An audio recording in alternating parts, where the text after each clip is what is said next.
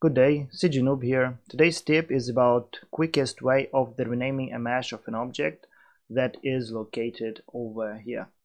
I know that a lot of CD artists don't care about object name and underline mesh too, but if you are the type of a person which cares about properly naming of all objects and their mesh, this tip is for you.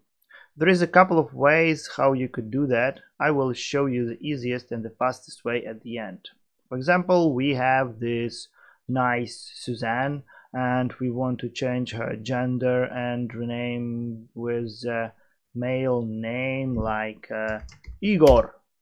Igor, a perfect and super suitable name for this cute monkey. And as I mentioned before, if you cares about underline mesh name too, the first and the most common way how you could do that is in outliner, like this, Igor. And the second one is the same clear as previous and located in the object data properties here.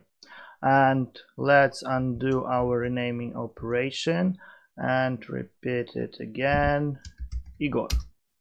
Okay, done. And the last one and the simplest is just grab icon of an object and paste it here. Just simple as that. Of course, there is a couple of add-ons which could do the same for you, but if you want to use a native tools for that, you could choose the last approach, for example. So this is it. I hope this tip was useful for you and see you later. Bye.